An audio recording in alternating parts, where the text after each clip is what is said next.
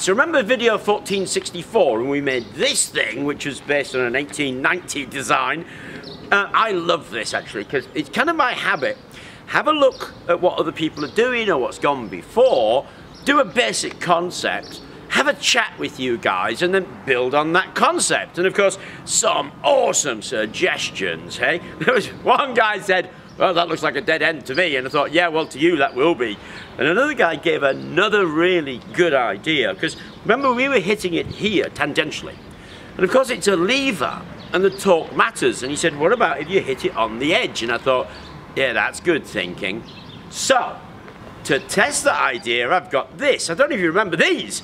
These are trolley wheels covered in timing belt from a car to make gears. But of course, what we've got is an edge with tiny little blades. 1464 we made this. All it is a bit of copper pipe with the 1.5mm hole in it and a bit of 1.5mm pipe that I've crushed at the end to make a flat stream. So we made that in 1465 and used it in that video, and I'm about to use it now. So let's give it a go.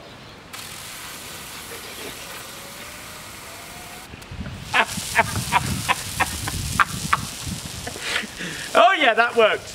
I can see one problem. I'm getting drenched. So I need to do something about a protective cover, but that works really well. So let's build something out of that.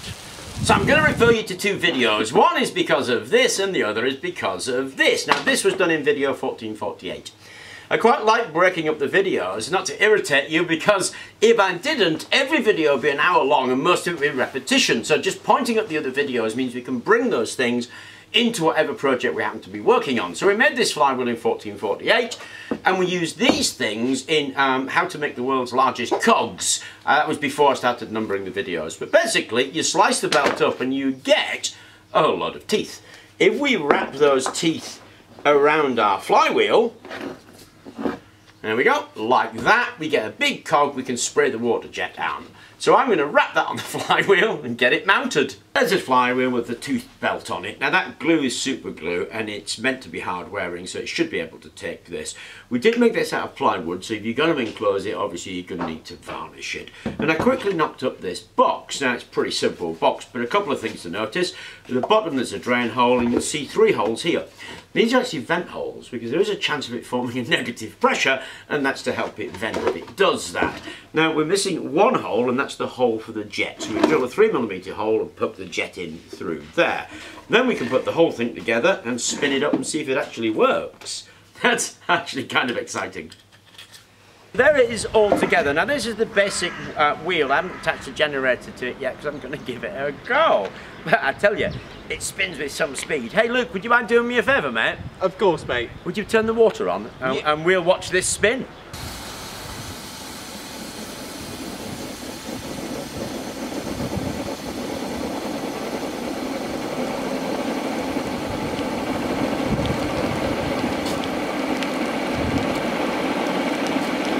That is some speed.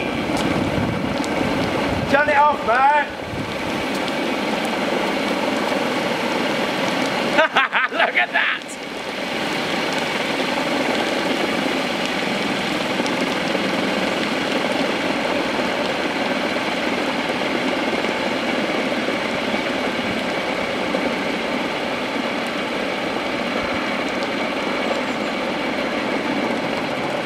Okay, so the water's off. Because it's a flywheel, of course it's continuing to run. It's going to run for quite a while actually. So the next thing we need to do is stick a generator on here. Okay, we've attached a generator, and if I'm very nice to Luke, he'll turn on the water. Got the meter, got an LED light to light up. Let's see what it does.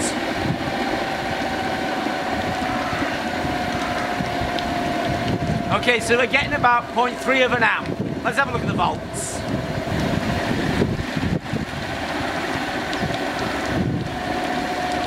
There you go, about 10 volts, so it's about 3 watts. So 3 watts might not sound like a lot to you, and I suppose in a sense it isn't, but what you're looking at is what went into what we got out. Now I did a flow rate test on this, and in about 2 minutes we got a litre.